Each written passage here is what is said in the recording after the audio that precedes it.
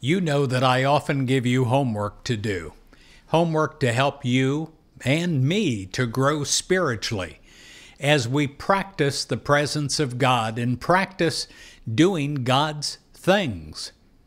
Today I'm going to ask you to go forth into your world appreciating others. I'm going to ask you to give away that appreciation. Often we think it in our minds, but we don't say it. We don't communicate it. If you've heard me talk before, you might have heard me tell the story about when I practiced this one day. I went into a Walmart and I, in all sincerity, appreciated a woman working there. Told her what a great job she was doing. Even today, it affects me because tears started to roll down her cheeks. And it started to roll down mine, too.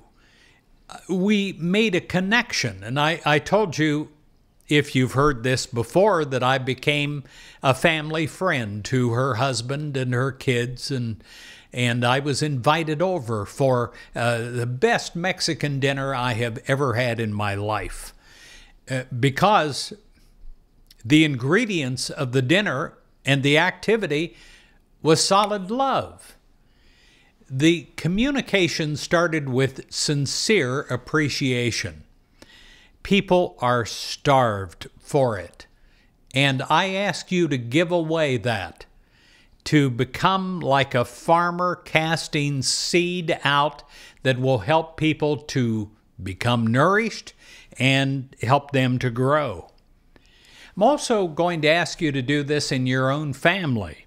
You're going to bless your loved ones with a prayer of appreciation, and you are going to pray, and then you're going to verbalize it. You're going to pray, "Dear one, I love you, and I bless you, and I appreciate you."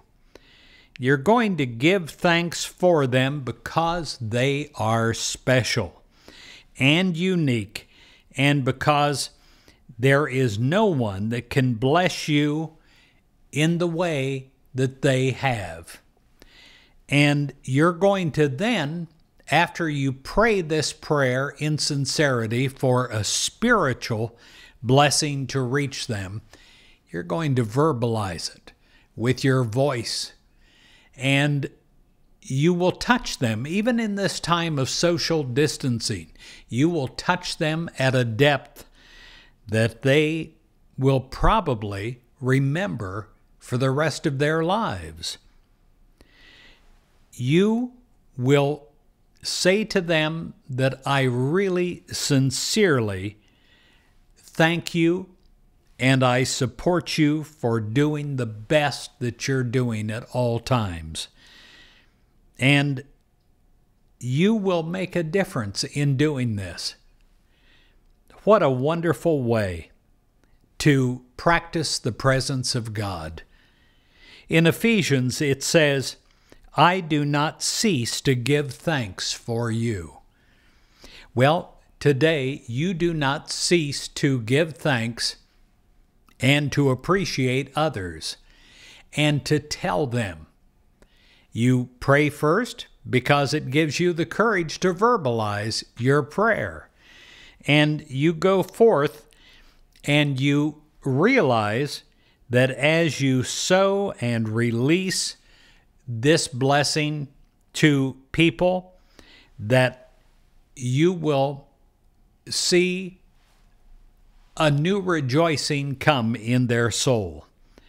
You'll see many times a new person literally emerging in front of your eyes. You'll see people become as an ever-evolving child of God. It is a wonderful thing to witness, and I know of nothing more instantaneous that can happen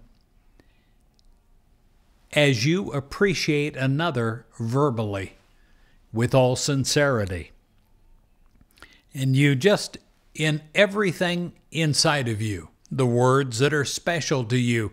You say, thank you for making my life more meaningful in this moment. And I love you and appreciate you for the special blessing that you are in my life.